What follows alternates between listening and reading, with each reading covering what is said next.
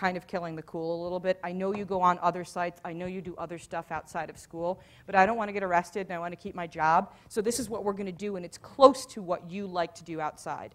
I know lots of people, though, too, who use like civilization in their classroom. My husband's actually a social studies teacher, and he's used segments of civilization in the classroom and had kids play it and just said, okay, you're just going to go in the corner and play civilization.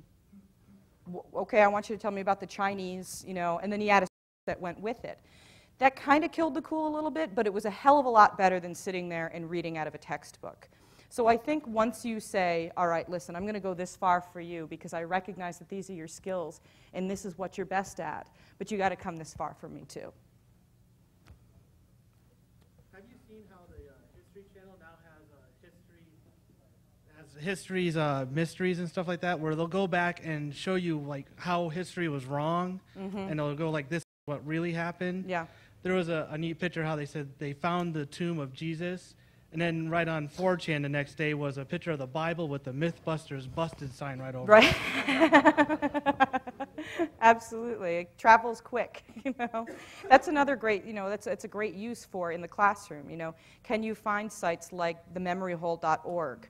Or Robert Lewin has a book that he put out called Lies My Teacher Told Me, and there's all kinds of companion sites that go with that. Yeah, it makes me feel like I'm actually learning a little bit better. Like, yeah. I know what is true because everybody is putting their input in. Right. Like, oh, this is not true, this is what really happened, or you got it wrong, here's what really happened. That's the negotiated space for democratic interaction that I was talking about before.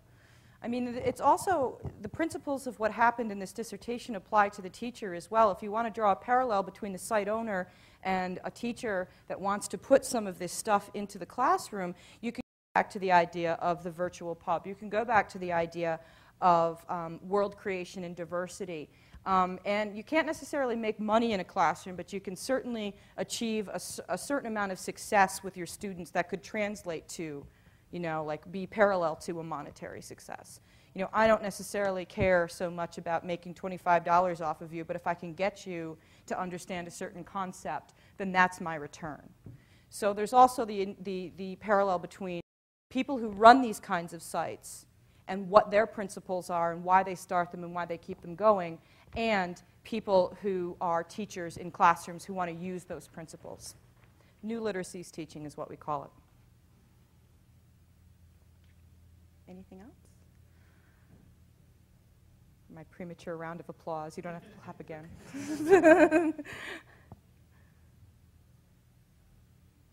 it. Thank you so much, everybody. I appreciate it. Oh.